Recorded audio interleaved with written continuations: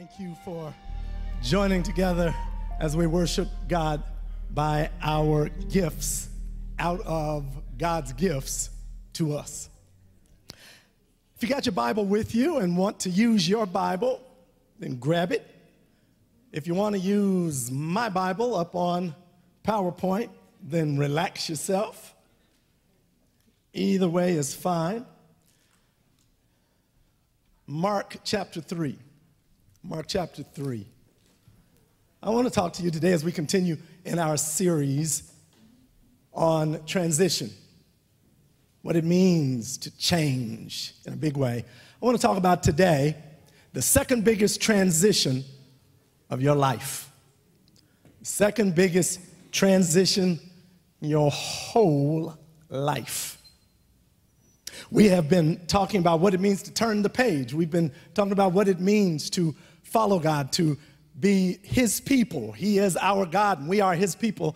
And what that means, not symbolically, but literally. What does He literally mean by that? We've been talking about how this was all through the Old Testament, God's great obsession and what He shared through the prophets, and what He shared by His word, this idea, what He shared in His promises, what He shared through Moses, and then many prophets to come after Moses, this idea of Him wanting a special covenant relationship with us. And covenant relationship is just a term that means a special and uniquely committed, intimate relationship with God that is relationship like none other. It means He picked us, and it ain't just generic relationship. You kind of got relationship with everybody on earth, even the people you've never seen before. Our relationship is we are fellow citizens of the earth. So you may never see the people in China or Russia or never see the people in Indonesia, but our relationship is we are fellow citizens. You are sitting next to some people here in this church this morning. You got a relationship that's kind of like the relationship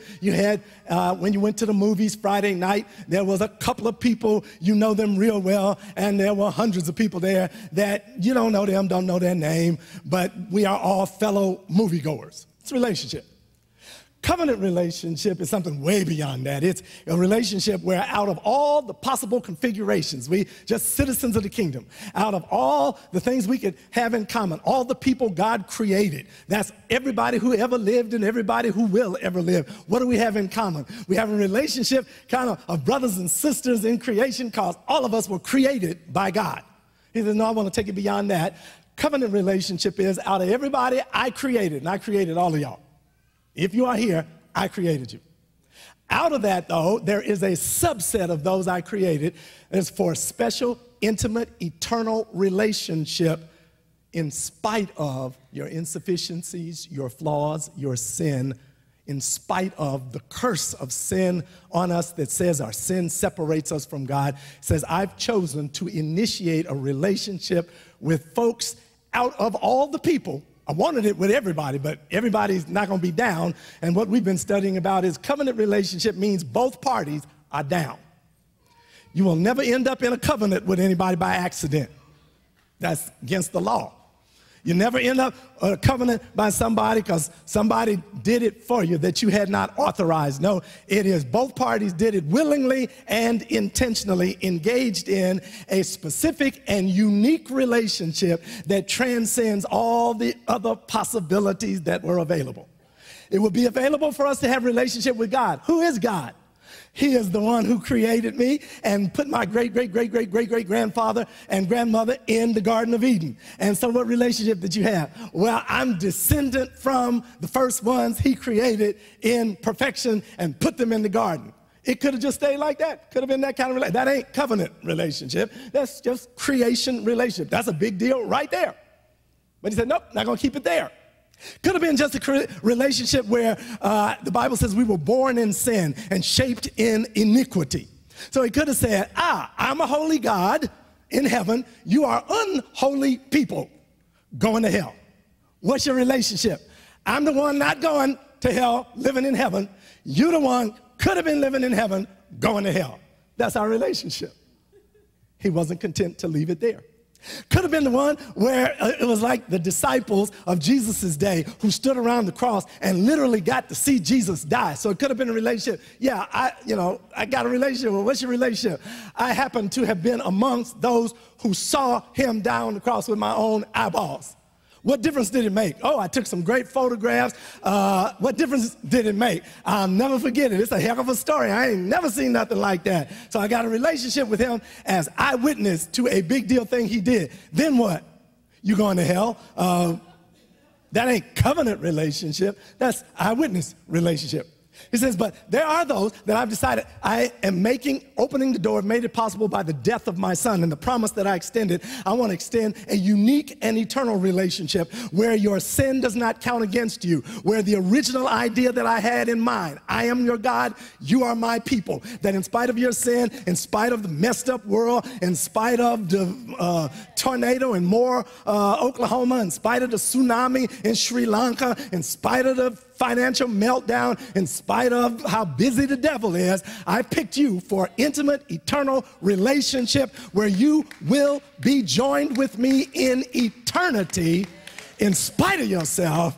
And that ain't everybody, because everybody ain't God's down, everybody ain't down. So that's what we mean by covenant relationship. And we talked about the fact that that is his great desire, his desire for relationship with us. Bigger than just rules and regulations and the keeping of vows, it's relationship. So last time we studied, we talked about the fact that it was a people who were created by God making a big change. It was transitioning into people who are saved or redeemed or forgiven in covenant relationship with God. That's a big transition right there. What did you have to do for that transition? Oh, you had to pray and fast all night. No, you didn't. What did you have to do for that change to happen in your life? Pull yourself together, stop all that sinning, get holy like Jesus. No, you didn't. What did you have to do?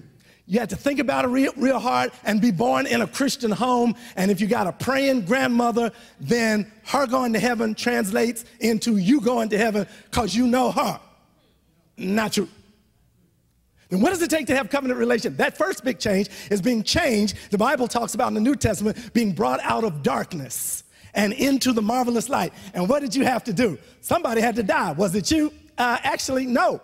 Somebody's blood had to be sacrificed for that to happen. Was it you? Actually, no, it wasn't. I got all my blood. It's still in me. It has not been sacrificed, and I got this covenant. Somebody had to be perfectly righteous. Absolutely. Was it you? No, I was messed up before the transition happened. I still, quiet as it's kept, messed up now, and every now and then, my mess ups ain't even so quiet. Y'all seen a couple of them, so I got relationship, even though in and of myself, I am not cleaned up. What you had to do, you had to get somewhere and suffer and punish yourself so that you would be worthy of covenant relationship. Well, actually, no. He started talking about joy and peace and abundant life. He never got to the part where I got to suffer to pay for it.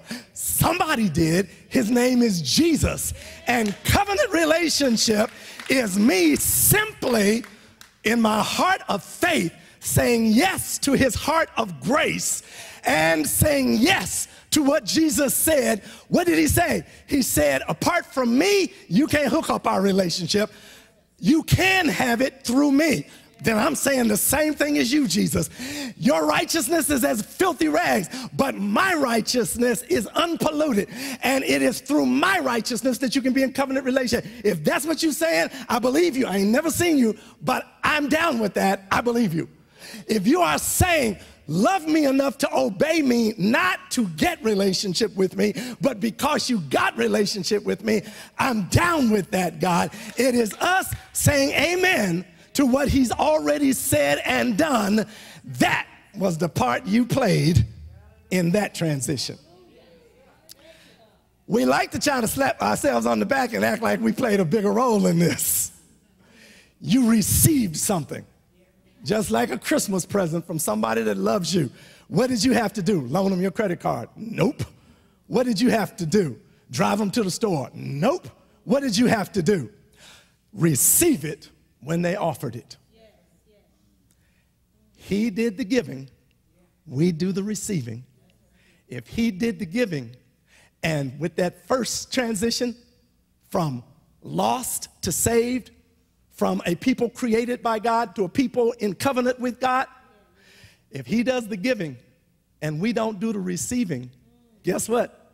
We ain't in that covenant relationship with God expounded upon in the Old Testament. Then we've come over to the New Testament, and we found out that the language is very similar. It makes sense because Jesus says, I didn't come to destroy the Old Testament. I didn't come to do away with what was the centerpiece of the Old Testament, faith-filled, worshipful observance of the law. He said, I didn't come to do away with that. I came to fulfill it. I came to upgrade it beyond where it is. Jesus did it perfectly and said, since your way ain't perfect, as a matter of fact, your way is pretty trifling. When you try your best, it's pretty trifling. I will let my way count for your way. And instead of you being far away from me being far away from you, but my grace being so sufficient for you that I give you a way to sacrifice pigeons and lambs and goats and doves, I'm going to now change. We're going to transition to a new way. New Testament is still the same, where I have given you a gracious way. The new one is one lamb. That one lamb is coming, and his name is Jesus. You're going to do this sacrifice one time. You ain't got to come back to the temple to kill it again. You ain't got to find out how I'm going to get a goat to pay for what I did wrong. It is now receiving by faith what he has given out of his radical grace. And that's how we have an eternal relationship where we have favor with God, access to God with us. So much so that there will come a time where we will be physically with God. We'll see him as he is. He's coming to get us. And it says when he comes, we'll find out we'll be just like him. And we're going to rule and reign with him. So that's who you are. When we come over to the New Testament, the same kind of force and the same kind of obsession, the same kind of repetition with which God spoke all through the prophets in the Old Testament and all through the laws of the Old Testament, the writings of the Old Testament, the voice of God speaking to his people, saying, I will be your God and you will be my people. He keeps that same theme up, but he uses a different kind of language. And in the New Testament, it's a language of, I will be your God. Come follow me, follow me. Why? Because he ain't far away anymore. He's God with us. So he was there preaching it for himself. It's not a prophet he's sending. He is the prophet, Jesus himself. And he says, come, follow me, follow me. And then he starts using word, if anyone will come after me, if anyone will be my covenant people by following, anyone will be my covenant people by coming after me, anyone will be my covenant people by being my disciples. If you follow through the New Testament, the way Jesus speaks about discipleship or coming after him dozens of times in the Gospels alone, using that term disciple or discipleship or follow me or come after me, seems to be used in the same context synonymously. It means a unique relationship with God that's beyond just he created you and beyond just I'm a member of the church. It is relationship where we are following him. And that word follow there is not just a symbolic term that means, you know, symbolically I think about him and symbolically I go to church. That's what he means by follow. No, it says in Luke chapter 9, verse 23, if anyone will come after me or if anyone will follow me, let him deny himself, take up his cross, follow me. When we look back at that word in the original language that it was written, translated, come after me or follow me, depending on your English translation of the Bible. In Luke chapter 9, verse 23, we find out it's a word that means something way more than just I'm following you. Anthony, get in front of me, would you? Stand up here in front of me. I want you to slowly walk toward that second aisle right there, right? And I'm following Anthony. That ain't what's used in the New Testament. Follow. It's not that. Thank you, brother. Excellent, excellent. It's not just following as in he going east, I'm going east. He walking with the right foot, I'm walking with the right foot. No, it's much more a picturesque word. That word existed in the original language of the New Testament. That ain't the word that was picked. The word that he picked is a word that has as its base the meaning of imitation. It has to do with the idea when he says, come after me or follow me or discipleship. All of it is kind of synonymous in its meaning, and it has to do with the idea of becoming like you. It means intentionally, I am in such intimate relationship with you. I am on purpose. Not accidental, not coincidental. I am on purpose trying to be like you. That makes perfect sense, because the first thing we know about God saying anything about creating any of us, God the Father, God the Son, God the Holy Spirit said, let us make man in our image. Many commentators believe it means let us make man as our image. What does that mean? We are imitators of God, the very purpose for which he first pronounced a desire to create us. It ain't some new idea. We're in covenant relationship with a God who says, I want you. The vision ain't changed. It ain't changed from Adam and Eve. It ain't changed from Moses. It ain't changed from the prophets. It ain't changed when the Old Testament went out and the New Testament came in. It ain't changed from Jerusalem to Los Angeles. And the vision is the same. What is it? That we would be in intimate covenant relationship with him, where it is relationship where we are his disciples, his imitators. Anything other than that may be good. And it may be that it's not sinful, but it ain't the purpose for which you were created. It is something other than what God's obsessed about. What about making some money and paying these bills and keeping the man off my back and staying out of trouble so I don't go to jail? And what about taking care of my mama and my grandmama and my drunk daddy? What about, those are wonderful things to do.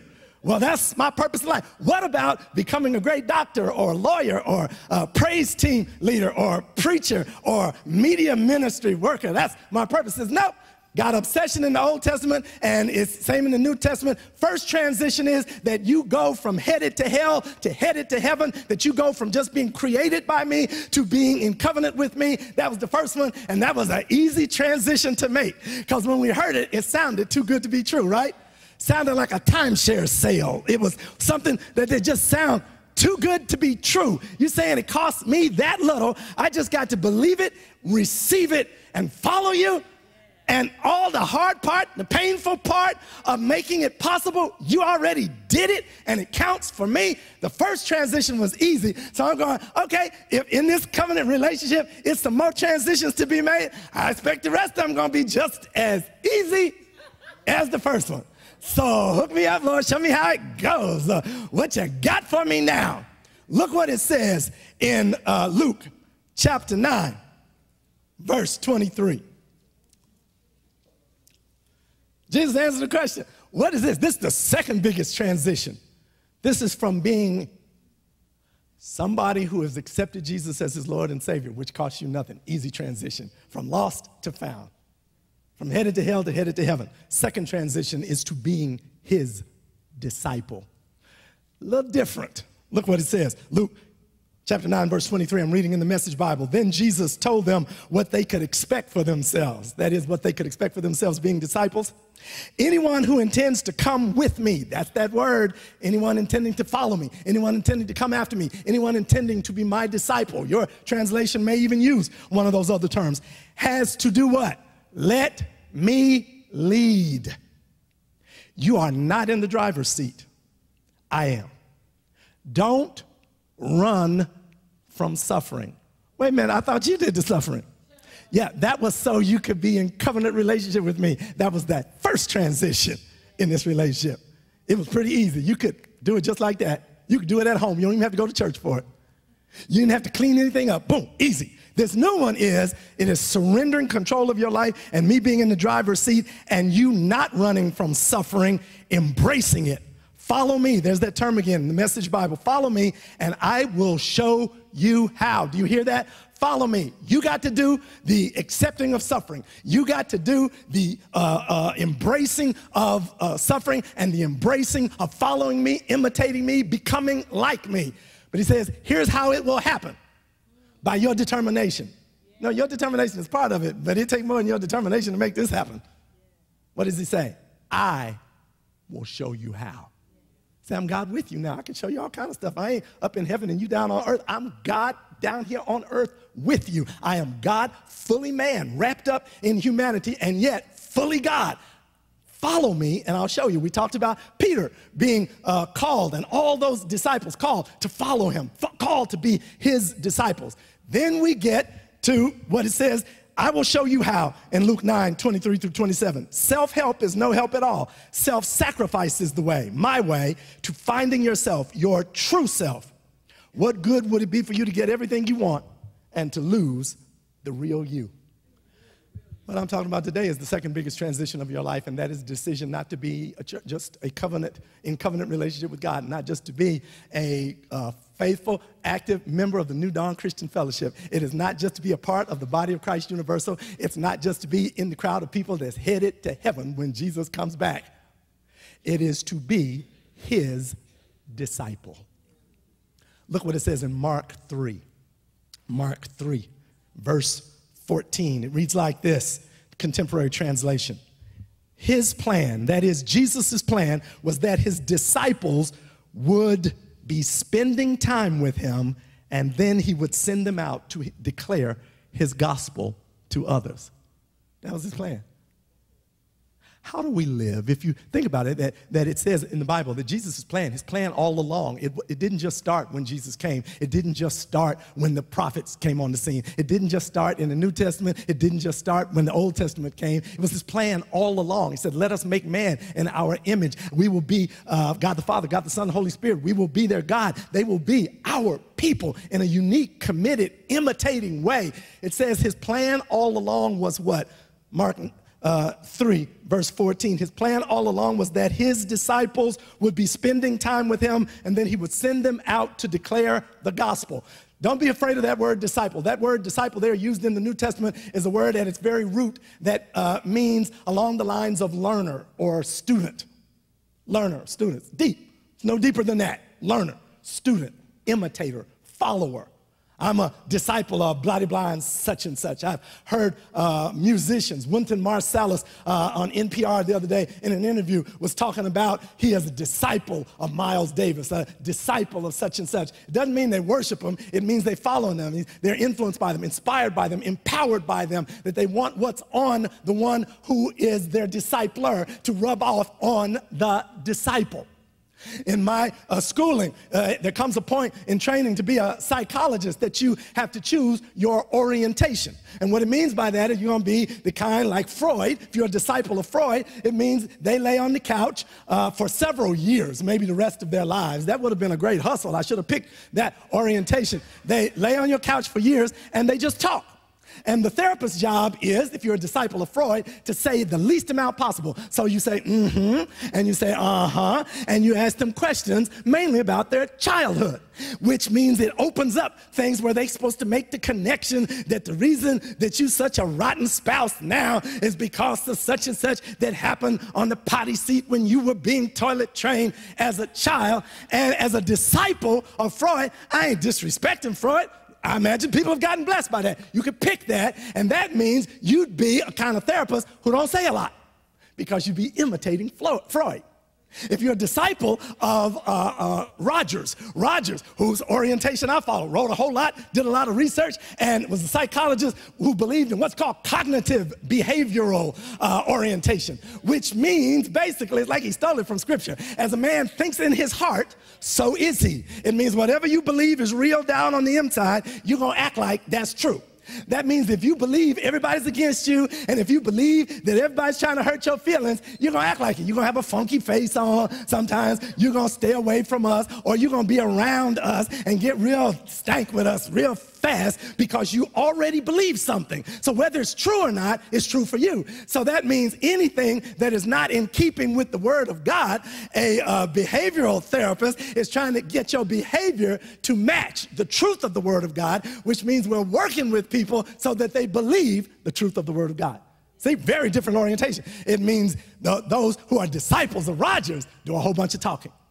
Jesus said, if you are my disciples, here's what it looks like. If you're my disciples, it's a particular orientation. It means you follow me. If you are my disciples, there's a whole bunch of good stuff you could be doing with your life. If discipleship meant being a good member of the church, then it means that you show up here, drop an offering in, try to make it a big offering. If you're here, that you don't cuss nobody out, at least not on the premises of the church. It means that you know the words to the songs and this and that. It means that you show up at the same church. And that's why some people never leave their church all their lives. They'll criticize it. I ain't learning here. I ain't being fed here. I can't stand it here. But in their mind, what they believe is, if I was born here, I'm supposed to stay here. And that's what discipleship means. So they don't go. And they stay babies. Why? Because they hate God. Because they got the wrong idea about what discipleship is. What other ideas could it be? Discipleship means finding out all the promises in that word and finding out how God gonna hook me up with them. Wait a minute, now it says he gonna do what? Supply all my needs. That's what it is to be disciple. If that's pretty much the basis of what it means to be his disciple, then what do? We'll listen to TV and radio programs or read books or hear prophecies and write them down or get blessed clause and all that, but only the prophecies that say something about you finna go to the next level. Next level. I hear next level. I see it. I see it. Can God and does God advance our lives and take us to next levels of faith? Yes, grace to grace and faith to faith, that he moves us in maturity. But if the whole bottom line of it is to be his disciple means he is dispensing blessings and I'm receiving those blessings, it means that from the time I wake up to the time I go to bed, my life is obsessed with what's the next blessing. It means how God gonna get me out of this one. Ooh, this don't bless me. This I lost my boyfriend, lost my girlfriend, this don't bless me. So discipleship means he gonna take me out of this pain right away, quick, fast, in a hurry. I don't have enough money to buy the house. I got about $37.22 in my savings account, but discipleship means that he supplies what I ask him for. Then that means I'm gonna do like a lot of people did prior to 2008. Just by faith, just go get a loan. They're gonna ask you, are you breathing? I'm gonna say, yes, in Jesus' name, I am breathing. They say, you got 12 cents? I'll say, yes. They say, put a 12-cent down payment down. We're gonna give you the keys to the house. Then we will shout and dance. Why? Because discipleship meant he blessed us. That means if we lost the blessing that we got in 2006, if we lost it in 2011, then it means the devil is busy, and what the devil stole from me, God's gonna get it back. What we mean is them keys got out of my hands, but those keys are coming back up in my hands. And then your hand is open, the keys ain't there, and it's because what? We've defined discipleship by some sweet-sounding, legitimately unsinful ways, but they ain't the ways that our disciple has defined discipleship. That means if you are gonna be in this second biggest transition of your life, going to heaven was the biggest transition. You're headed to hell, now you're going to heaven. You are saved and in relationship with him instead of an enemy hostile to him. That was big, the biggest. Didn't cost us anything. This second one is big, and it costs a lot. It is following him per his definition of discipleship, and it changes everything about who you are as a man. It changes everything about who you are as a woman. It changes everything about who you are as a member of this church, a leader, a minister, a servant in the body of Christ. It changes everything about your career. It doesn't mean necessarily that we get rid of those things. It means that the highest priority, his plan, all the time, his vision that never changed is that we transition from people who are living as if the secondary things are the highest priority into living as people who are following him like that's the highest priority. That means I better understand as much as I can about how he's moving and where he's moving and what his style is. Otherwise, I can't imitate him well. That means because he's not down here for me to physically see him, how do we see him? The Word itself is what shows us who God is and how God is. And imitating him means following his definition and design for discipleship. You with me?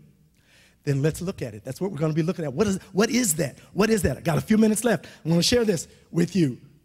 Look what it says in Luke chapter 8, verses 4 through 8. Luke chapter 8, verses 4 through 8. Contemporary translation is on the screen. It reads like this. Jesus told this story to a large crowd. A farmer went out to plant some seed, and he scattered it across the field, and some of the seed fell on the walkway, and it got trampled over. Other seed fell on the shallow, rocky soil, and it never developed deep roots. Yet other seed fell into thorny, weed-filled soil, and it got choked out. But there was also other seed that fell on what? Fertile soil or good soil, and it grew abundantly. Look at what it says in verse 14. Jesus explains to his disciples, the thorny ground represents those who hear and accept my message. They follow me. But eventually it gets choked out by what? Their concerns about life, making a good living, and pursuing pleasure. Notice, none of those three things are bad in and of themselves. It's not bad. There was a lady in our neighborhood when our kids were little. We lived in a neighborhood where everybody looked out for everybody else's kids, right? And one of our neighbors, Sharon, loved to watch the soap operas in the afternoon. So all of us had little kids at the time, and we'd watch out in the street. We lived in the hood, so we got to watch each other's kids. We got to make sure everybody's all right. We were interdependent. We were a village, right? Takes a village to raise every one of those blessings that the Lord had given us, our children. So Sharon, everybody knew, don't mess with Sharon in the afternoon when the soaps are on, from 12 to 3. Don't mess with her. She got General Hospital ministry. She had Young and Restless ministry. She had One Life to Live and all that kind of stuff. So that meant we need to watch extra carefully for Sharon, because Sharon was otherwise engaged during the 12 o'clock to 3 o'clock hour.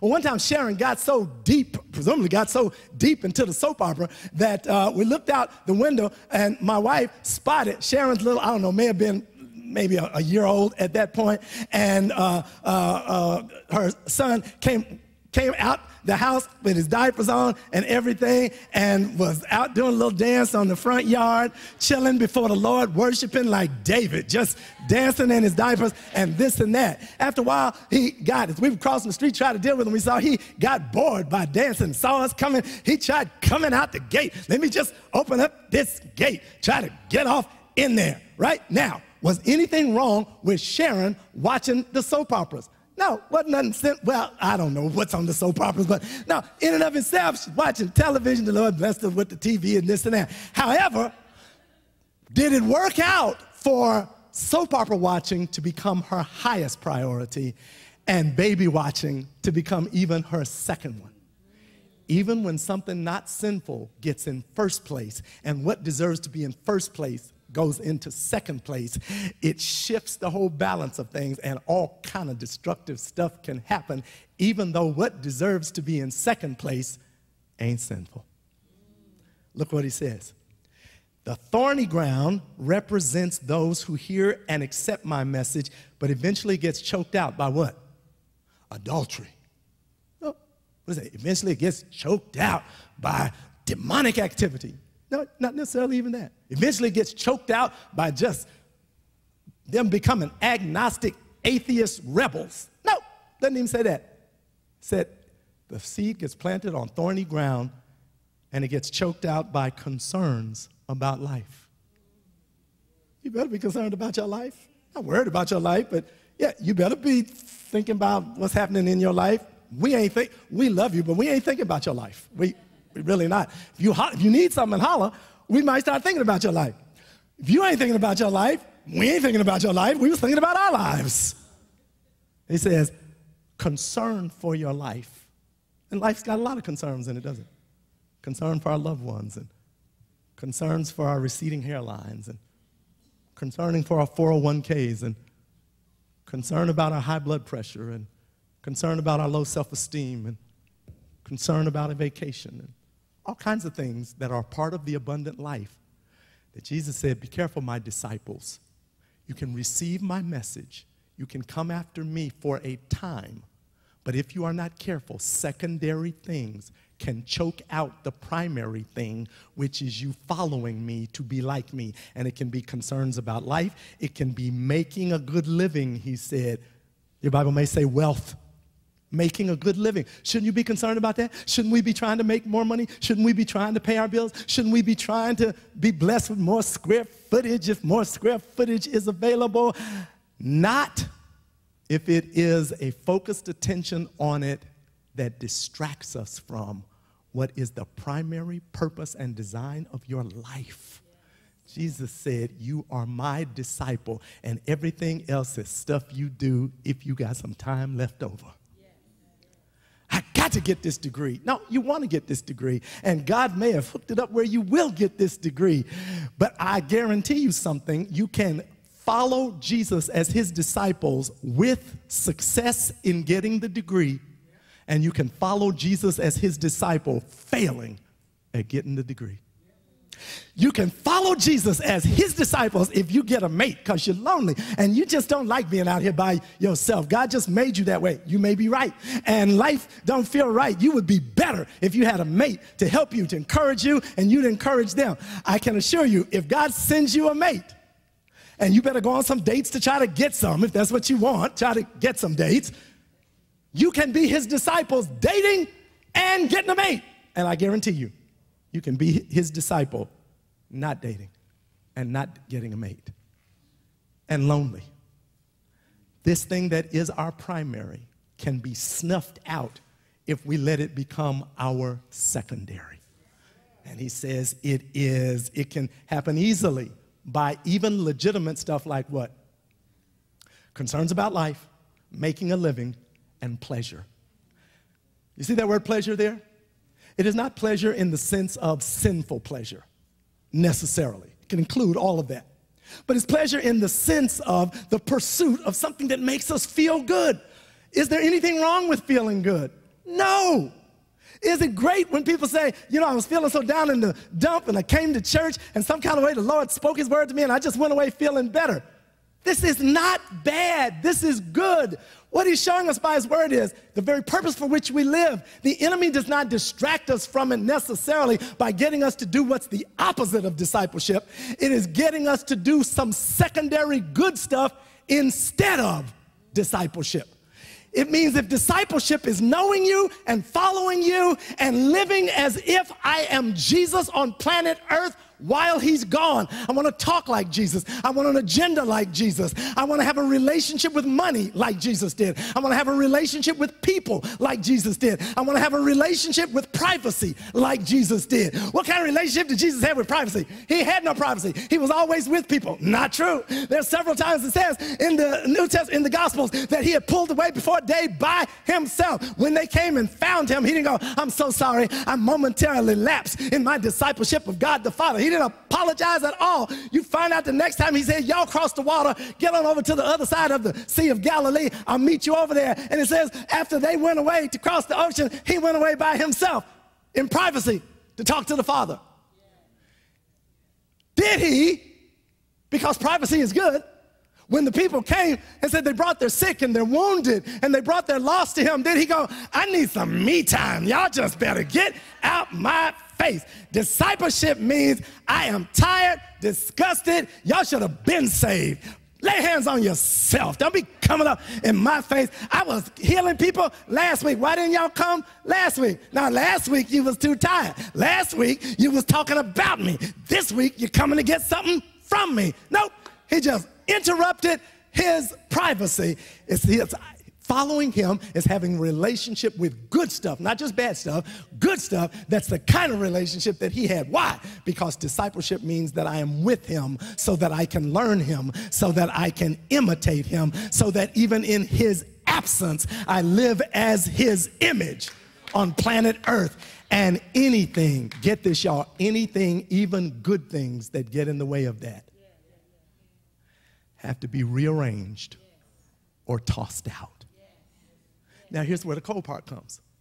Because there are people who would want to stand with a microphone or not with a microphone and tell you what good things you need to get rid of.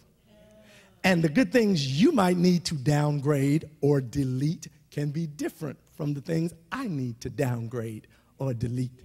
When I first got saved, I didn't know any better, and somebody came to me, and I'm a movie freak, just love movies, love to see them, think about them, love to read about the actors in them. I don't know about sports. I was a little fat kid all through my childhood years, so nobody wanted me to play sports with them, so I got into movies. I know movie stats like you know sports stats. And so when I got saved, somebody came alongside me, and I thought, okay, I just need to learn more of this word so I can find out what I'm supposed to do and not do to be a good disciple. Somebody well-intentioned, one of the disciples came alongside. You do know you're going to have to cut out all that card playing and all that movie going and dancing. Well, I was, at that point, when I first got saved, a professional dancer. I earned my living dancing. They told me, oh, excuse me, by the way, you got to stop dancing. I said, well, really? I knew there was supposed to be some suffering in there. But I'm supposed to give up my gig? You don't see in the Bible where Jesus danced. You don't see in the Bible where Jesus went to the movies. You don't see in the Bible no scripture where it says Jesus sat down and played cards. Therefore, you got to give those things up. Well, I was new at it. I was brought up in a good Christian home. My daddy was a pastor, but I never had a personal relationship. I was a member of the church. I never considered myself a disciple until way later when I was a dancer and got saved and was looking to be discipled and follow Jesus in personal, imitating relationship. So at first I was going, okay, well, they've been at it longer than me. I guess it's probably, they said it's worldly and I can't do that. So I guess I need to let that go because I ain't playing. I do want to follow Jesus.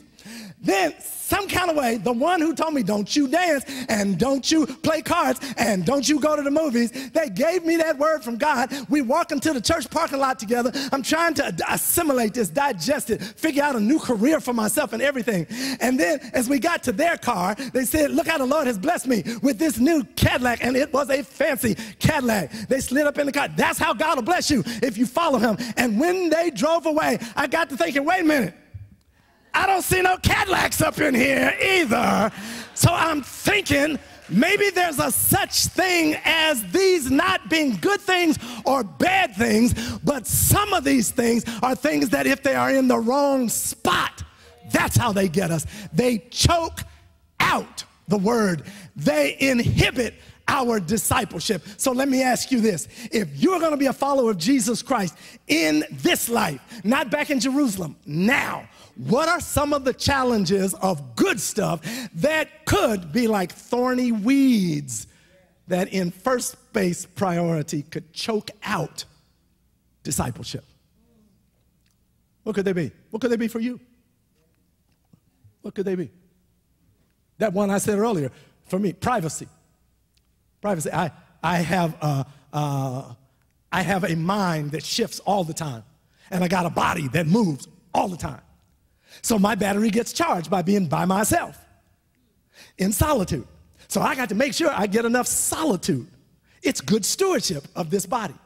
But anything that is a good God-given thing can be turned into an idolatrous thing.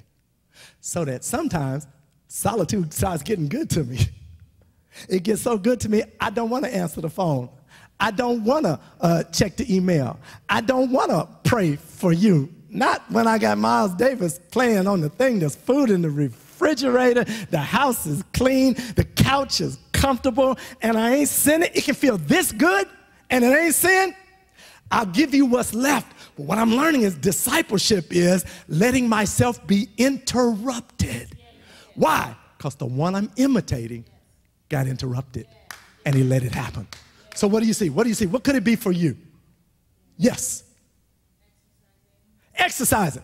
Is exercising a good thing? You better believe it is. As a matter of fact, it's a good thing that we need to preach more about in the body of Christ. We got disciples who ain't living very long because they ain't exercising disciples. So there it is. She said, that's a good thing. That's good stewardship of your body. It's going to last much longer. It's profitable, right? Great.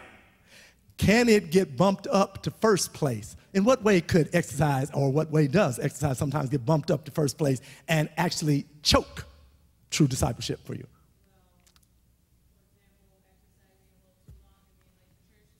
Ah, there you go, there you go. We rebuke you? No, we don't, no, we don't, we don't rebuke. Just like that. My first priority is I said I was going to do 500 crunches. They'll get along fine at the church till I get there, till I get to these 500 crunches. So what do? I'll have a flabby belly because I only did 200 crunches. But I'm going to be a disciple with a little punch because following him means the decision is not made between good or bad. It is made between first place and second place. Anybody else? What you got? What's yours? Yes, ma'am. Work it. Work. You better work. There's a place in the Bible that says if they ain't working, don't let them eat. Let's pass around the petition. I'll sign it first. Yes. If you ain't willing to work, don't be eating our groceries if you ain't willing to work. She said, I got kids. I got bills. You better work. Thank God he gives us those jobs. He gives us the power to get wealth. So how can something that comes from God get in the way of what comes from God, the purpose for my life? How can work get in the way sometimes of discipleship?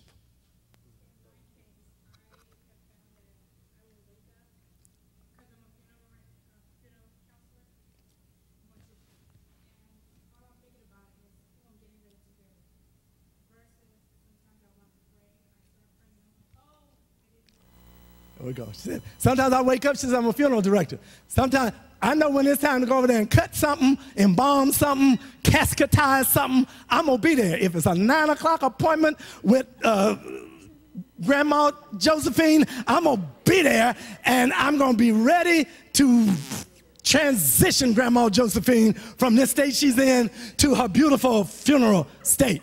So I'm going to make sure that I'm up in time for my relationship with dead Grandma Josephine, and if I get up and there is some time to communicate with my highest priority relationship, I'm going to do it.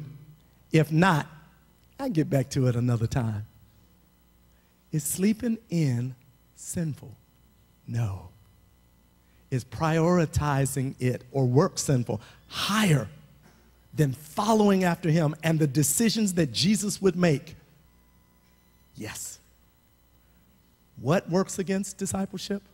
Whatever works against us thinking, acting, speaking, doing as Jesus would do.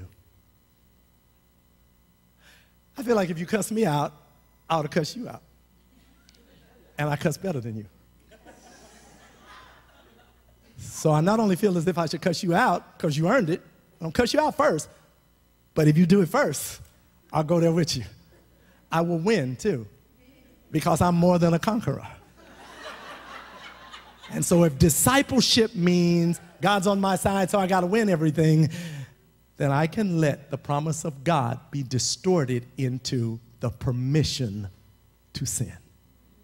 What's yours? What's yours? Got room for one or two others. Stanley. Following the NBA Finals. I love you, Lord. And you know, soon as this is all over with, soon as they've given the trophy or the ring or whatever it is they give at the NBA Final, I'm going to be back with you so much, Lord. I got some things to share with you. We're going to have a good old time. We're going to pray. The pressure's off. I got several pages of pressure's off. I'm going to catch. Soon as everything settles down, Lord, because I tell you, I got to get through these playoffs. I need this. I worked so hard and this and that. Is anything wrong with Stanley watching the playoffs? Absolutely not. Can good stuff like that, pleasure, what does it do? Gives him pleasure. Is it sinful pleasure? No, it's not sinful pleasure. Did it hurt somebody? No, it didn't hurt somebody. Is it infidelity to Alice? No, she's sitting up there watching the game too. It's not infidelity. They holding hands and eating popcorn. It's fellowshipping together. What's the problem? Is that when any secondary Jesus ordained, endorsed, and signed off upon thing has access to my life to become a priority that's higher than doing what Jesus would do, thinking like Jesus would think, giving like Jesus would give, being tender like Jesus would be tender, being tough like Jesus would be tough, being single and happy about it like Jesus was, being single and sad about it and still following Jesus, being married and happy or sad about it. Why? Here's the second biggest transition of our lives.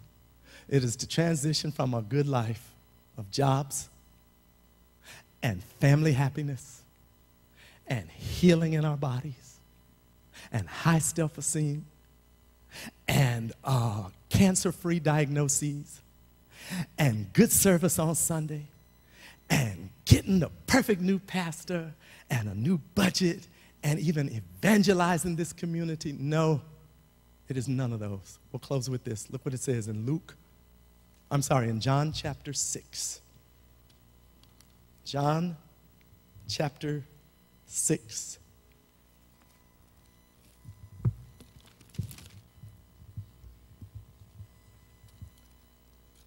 Look what it says in verse 26.